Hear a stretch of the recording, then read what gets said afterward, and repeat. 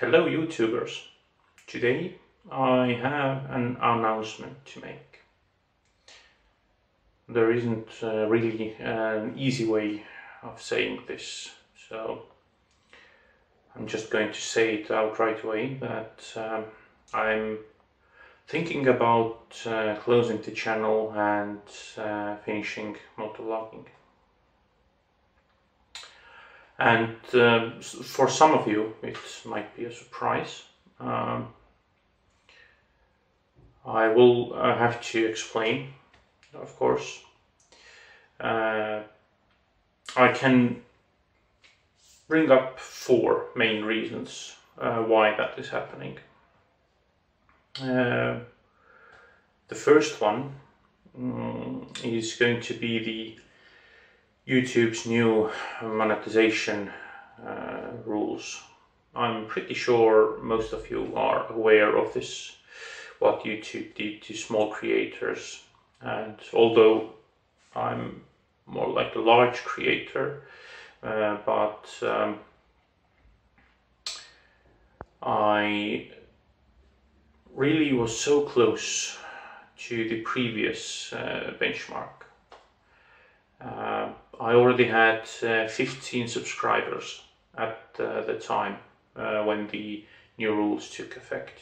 So you can see I'm pretty upset about that. I mean, that's like you are going to the restaurant and you will order the food and they will bring it to your table, and at the moment you grab the fork they will take it away. You have already smelled it, you've seen it, and it's gone. I mean, that's outrageous. And let's just leave it there. That's the main thing. The second thing is the viewers. I mean, it's partially related to the first, but it's a separate thing, because it's not exactly the fault of YouTube, but rather the viewers. Yeah, you also. I mean, how many videos have you watched of mine? I mean, I don't care about the others. I mean, my videos. How many did you watch? Because in the last year, I've received less than 800 views and 1,200 minutes of view time. Not hours, no, minutes. Yeah, you heard correctly. It's minutes. So it's, yeah. How could I reach the YouTube's goals like that? I mean, it's all about the viewers, and I worked so hard, really. I did videos the whole summer last year. I went to a vacation trip, which I recorded for you, my viewers. I edited the video, which isn't an easy task if you have no experience. I did my best, and that's the thanks I get, you know.